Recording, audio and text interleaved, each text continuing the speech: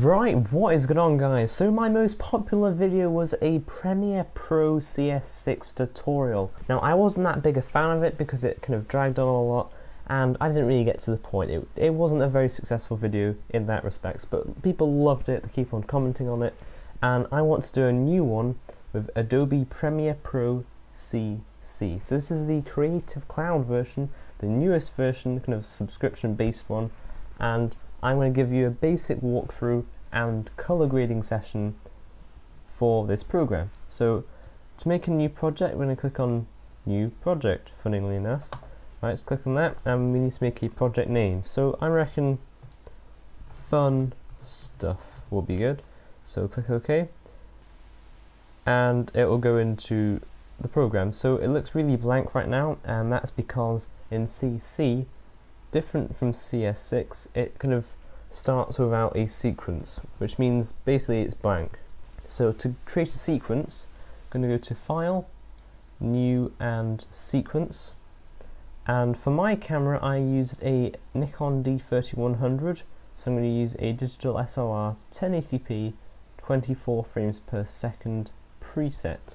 So this is for cameras like that Nikon camera I used, the Rebel T2i, T3i, T4i, T5i, they're very popular cameras in this kind of respect for filmmaking, and those kind of cameras, D800, D5100, D5200, all these cameras, that is the one that most people use.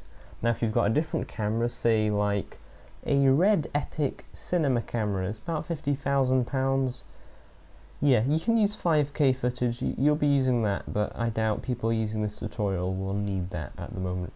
But if you're using a point and shoot camera, we're going to be going to the DV NTSC widescreen 48 kHz. That will be what you'll be using. That's a safe option for small standard definition cameras. But here we're going to be using this one. If you want to get more advanced, just check your settings and check the frame rate. This is the frame size or the pixels. So that's full HD, and that all looks lovely. Just going to click OK, and you see now it's opened out and it has got more features. So we have the timeline here. This is where you're going to edit, cut, and kind of align your clips. You're going to sort them out on this timeline. That's what it's used for. This is the preview window. When we've got a video up, you'll be able to see it and preview the video, funnily enough, yeah. So this is the effects bar and so on, but we're going to kind of hurry up a bit. So if you click on the project bin, I suppose you call it, and right click and import, we're going to find our footage. So I'm sure you know how to use Windows Explorer. Yeah. Okay, so we're going to find the footage. This is mine, shot on that camera I told you about, the Nikon D3100 in Bruges. This is the famous boat trip which goes through the city on the canal. It's fantastic, and well, I wanted to edit the video for it. So what I just did there, without telling you, it's very naughty of me, using the plus and minus keys you can zoom in on the video. It doesn't change the clip duration, all it does is just zooms in. You can also use this tool here to do exactly the same thing. It's quite important just to be able to see it, it's not getting too small, you know. So this red line, this is going to be where you skip through your clips, like that. If it's really slow at this point, head over to here and make sure the resolution is at lowest. That helps your computer kind of process the video preview and not get bogged down. Now if it isn't playing at all smoothly, then that's about as good as it's going to get, so I'm sorry about that. Now then, I want to find the start and end point of my clip. So say if I want to start it here, just when the boat comes in, I'm going to either click from the start and drag that in, and that's cut it, or Control Z will go backwards, by the way, or I can hit C to get the eraser tool up and click where I want it to cut. It split it in half, you see, and we're just going to highlight the section we don't want and click delete on our keyboards. Now it's very important that you see there's a blank space here. You don't want that. You want to drag the clip back to the start again, and same if you want to edit the end of it. Say I want it to stop there, just drag it back again and that will cut it. So you can see what you've done there. That's lovely. Now, I shot this flat on my DSLR, which basically means I've made the footage deliberately dull and colourless so I can change it in post, which was what we're doing right now. This is just a general, it's good practice to do this, and I'm going to show you what I do. So if we go to Effects panel and Video Effects, now this is the thing, I use Magic Bullet Suite to sharpen, denoise and so on, as well as colour grading. So I'll be using Color Steiner 2, so just click and drag over onto the clip. But if you don't have that, because it does cost, you're going to have to use Color Correction, scroll down, and the Fast Color Corrector. But it's very similar, just it looks different, okay? So we haven't put that on, we've just used the Color Steiner one because that's what I prefer. Scroll down, you have a good look at that, that's what we'll be using. And again, really recommend this one, it is a really good program. I prefer it for the inbuilt colour correctors, it's just nicer. Philip Bloom also uses it for his colour correction, which is always a good sign. Good old Bloomy, eh? So we're going to use this to brighten the colours up and make it look realistic, because right now it's just really dull. So there's lots of different things you can do, but what I normally do and what is good practice is to do the general, taking the shadows, just click and drag, taking the shadows to the blue section. Now it may be a bit slow, but that's fine, you just have to live with that, I'm sorry. Taking that to the blue, okay, it may have got darker, don't worry about that at the moment. Using the mid-tones, taking that to the warmer tones, so you like yellow, orange, red, like so. And you can leave the highlights if you want to. I normally do, unless, say if you've got a white wall and you want to change the colour of the wall, that you'd be using the highlight tone for that. But for skies, you want to keep it a normal colour. That's just a general rule that I keep to. But we'll just leave it at that for the moment. Now also, you see, it still is dull, isn't it? It doesn't look normal. So we're going to take up the saturation just by clicking and dragging. Now I'm going to take all the way up to full, like that. There we go. But also it doesn't look very contrasty, it still looks flat. And most people, to add contrast, will pull down the shadows like so. Now that's not the way to do it, because if you look, it actually crushes the detail, it crushes the shadows in fact, and you lose detail there, which is really bad, it's unprofessional. So what I do, and what the professionals do, is you take down the mid-tones, like so, just only a bit, like that. Notice it gets darker, that is fine, because you then correct it using the highlights, like so. So use the highlights, and we're just purely using it to get the right exposure. Now be careful not to clip any of your highlights, which means basically don't have it too bright, because then you'll lose detail in the highlights. Okay, so that's looking a lot better now, and if you want a comparison of how it looked before, just go back up, and this normally shocks people, it shocks me, because you're going to forget about how it used to look. And next to the Color Steiner there's an FX button. Click that, and that's what it looked like when we started. Quite amazing, isn't it? Tick it, and that's where we've got to. So it's really quite nice.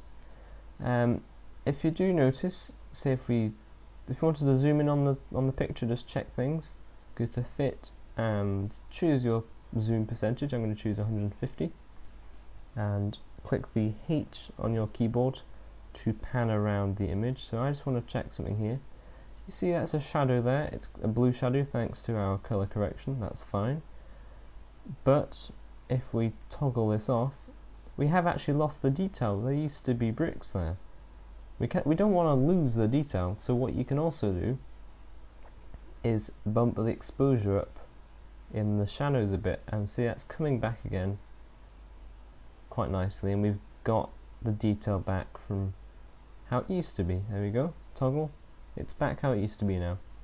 So if you want to get back to the same zoom, go back to fit, and I'll toggle our settings back on again. But we have lost a bit of contrast, so remember what we did to add contrast? Simply go to the mid-range and take it down again, and we've still got the full dynamic range and it looks lovely. Now another popular thing that people want to do is make it super widescreen, so i.e. black bars across the side, or the top and bottom. Now in my last tutorial I mucked up because I told you to get a printout of black and white bars and simply put it over the top. That was a load of rubbish, I'm sorry for that, and people keep on asking. I'm sorry, leave it, okay? If you want to add black bars, go to File, New, Sequence, so remember we did this before, and go back to your preset again, but then go to Settings, and this is going to depend on the resolution of your camera, but say if it's full HD like mine, go to Horizontal, no, got that one wrong again, Jason, okay, go to Vertical, and change it to 800, and notice when you click off, it changes it to 12 by 5, that is anamorphic ratio film. So that is basically anamorphic comes from an anamorphic lens which is stretched to the super wide viewing angle, which is 12 by 5. So if you're using 720p, I'd recommend 500 or 600 pixels vertical, and same, I'm sure you can work this one out, just get the right ratio, 12 to 5 is ideal. Then click OK, and you notice it's add a second tab, this is sequence 2, that was what we worked on before, and this is the new one. You see it's a really wide box there compared to the last one. So you think, oh, I don't want to do all that again, that's fine, you don't need to. You just click, copy what you've just done here, go to sequence 2, and use Control V on your keyboard to then add it back in again, and you see it has now made that widescreen, which is lovely. And also, if you go to motion up here, expand that, you've got room to crop it a bit. So there you go, you've got a better view now. One more thing, if you zoom in again, remember how you zoomed in? Go to 150, that's what I normally use. And the detail's actually quite soft. That's because when I shot it, deliberately took the sharpness down to avoid some complicated things which I'll talk about later in another tutorial. But if you want to make the video sharper, simply type in to the effects bar sharp, and it'll come up with sharpen, and click and drag that on, and if you go down to the very bottom of the effects bin, you can see it there, and you can add a number. Now for this DSLR camera, I normally use 10 to 30. Now if you add too much it will look quite horrible, but I'm going to try 20, and there you go. And you can see a very small adjustment. Remember, this is a small preview, so it's not going to make much difference, but it has just clarified it, you know, it has just generally crispened it a bit more. So this was a basic tutorial using Adobe Premiere Pro CC. That is all we've done. So if you take them off again, you can see the improvement. We've gone from flat to graded and sharpened. To export this, which basically means to view it back as a video file, where you're going to go to Export, or make sure the clip is selected first, go to File, Export, Media. Now I'm going to take you through this as well because it is part of the tutorial.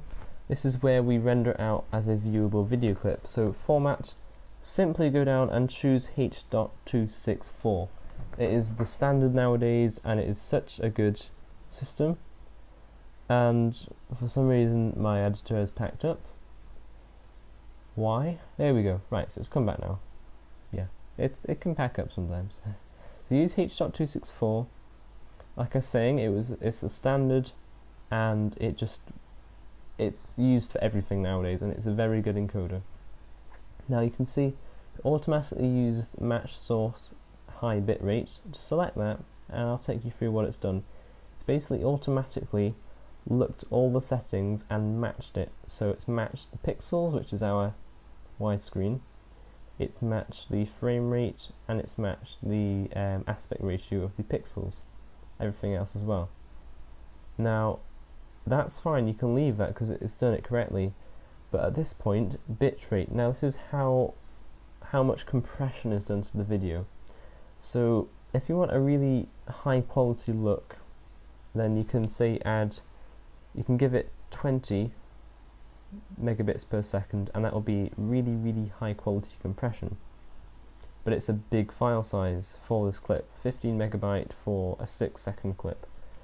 If you want to upload to YouTube, have still good quality but a small file size, then 5 megabits per second is my personal limit for full HD video. That is as low as I would go for full HD video, and it still looks good. Like I said, please, comment, subscribe, follow me on Facebook. I've got a page for that, I update regularly for that, and Twitter. I also tweet out things for the channel, and I will see you soon.